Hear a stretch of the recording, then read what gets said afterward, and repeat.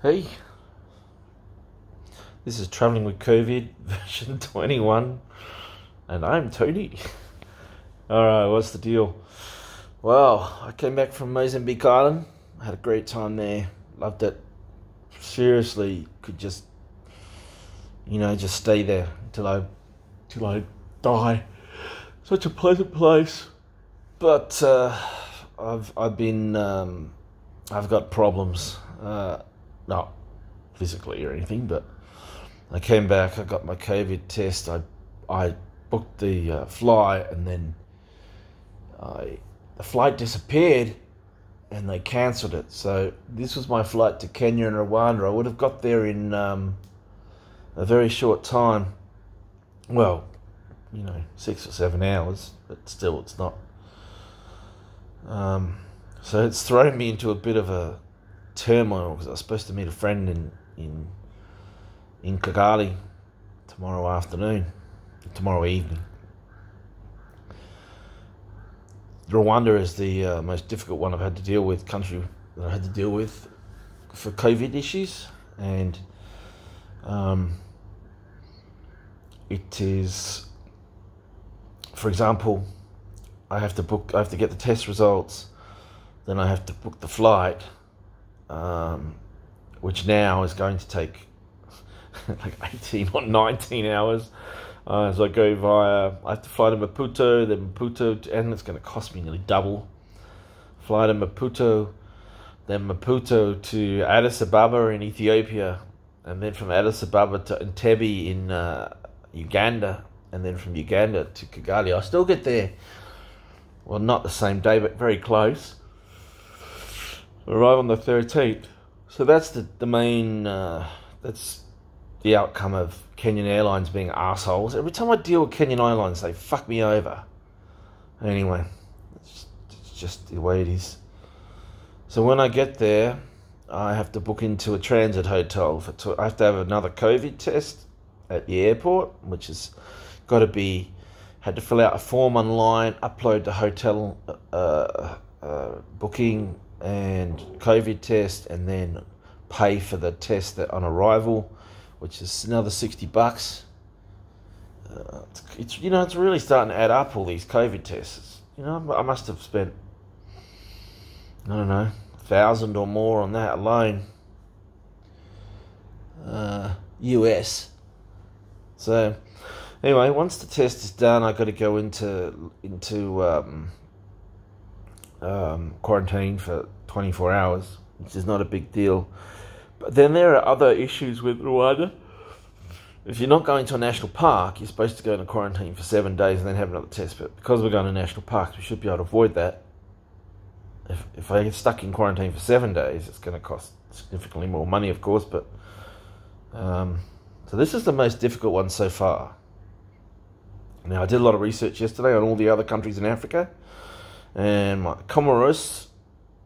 trip to the Comoros should be okay, but I can't go to Mayotte, which is one of the islands there that's French-owned. So that's out.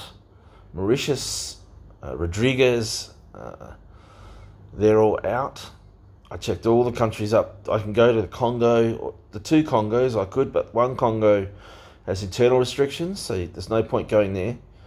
The other one's okay, but the other 4 countries around it are either got civil wars or rebellions, or you just can't go to them because of COVID. So that left Ghana, Togo, Cote d'Ivoire. They're all together. So I could have gone to those countries. I might still do that. But I'm starting to feel trapped because every turn is being blocked. I can still go to South Sudan. Tunisia, I couldn't understand the rules for entry. There's this thing about quarantine. You don't need a quarantine. You do need a quarantine. So that looks like that's out. So it looks like I'm going to find myself back in. Pakistan is not a problem. I was going to go there anyway, so potentially I could just go there early if I have to.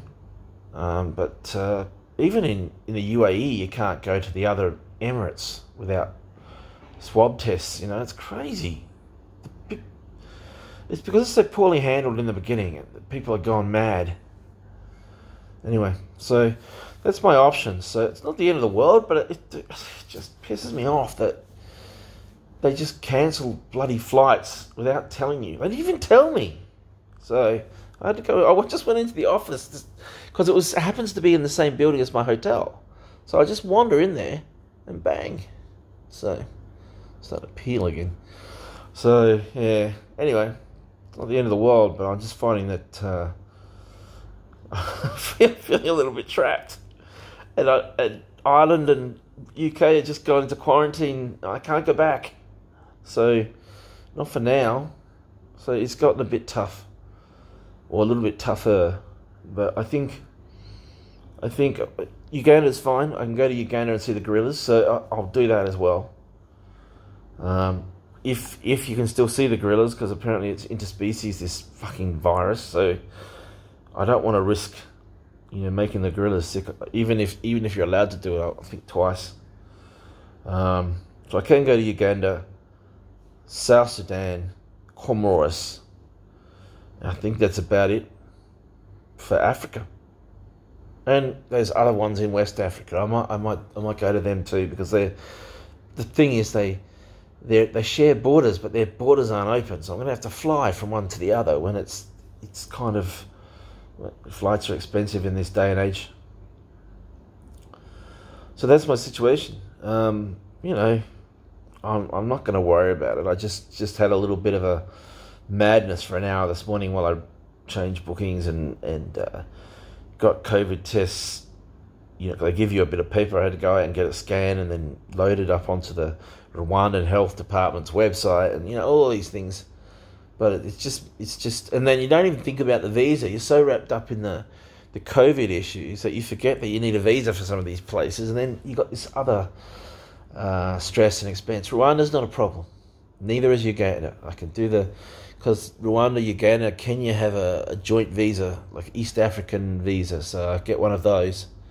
I can go to Uganda, but the thing is that once you leave once you leave those three countries, it becomes void. So if I go off to Comoros or Ghana or wherever, when I come back, I have to get another visa. It shouldn't be a problem, but they won't let me. I have to go through all this 7 days of madness again. So I don't want to stay there. I just want to use Rwanda and its airline as a means of moving around the continent.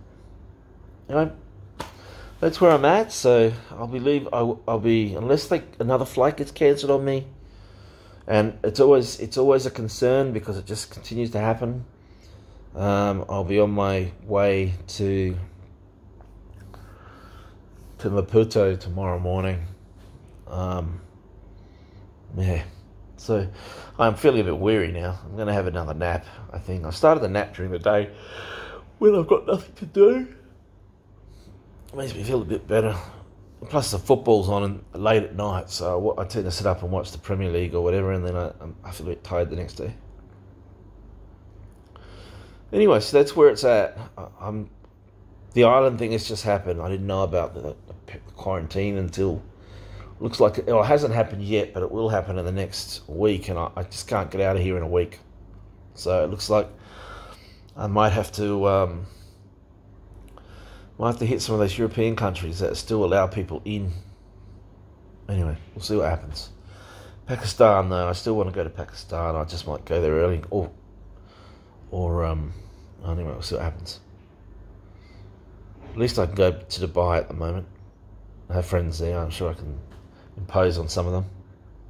Okay, that's pretty much it for now. So with luck, 1 a.m. on the 13th, I will be arriving in Kigali,